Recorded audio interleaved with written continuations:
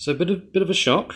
Turns out the front brakes on this car are discs. This isn't standard. This is a modification that's been done to the car when it was restored.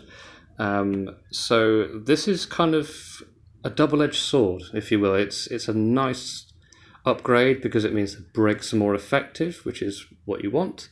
But at the same time, I was expecting to be working with drums. So the parts I've got are all for drums, and I don't need those anymore. So those can just be as backup for the ones on the rear.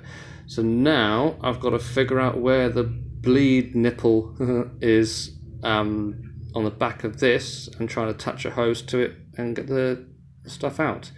They are a little bit rusty, as you can see. That's covered in grease as well. I shouldn't touch that.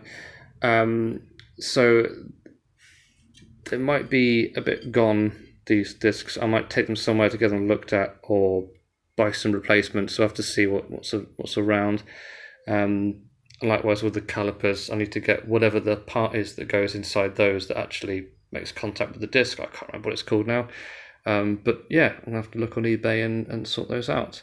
But I'll see if I can get the fluid out. And yeah, we'll take it from there.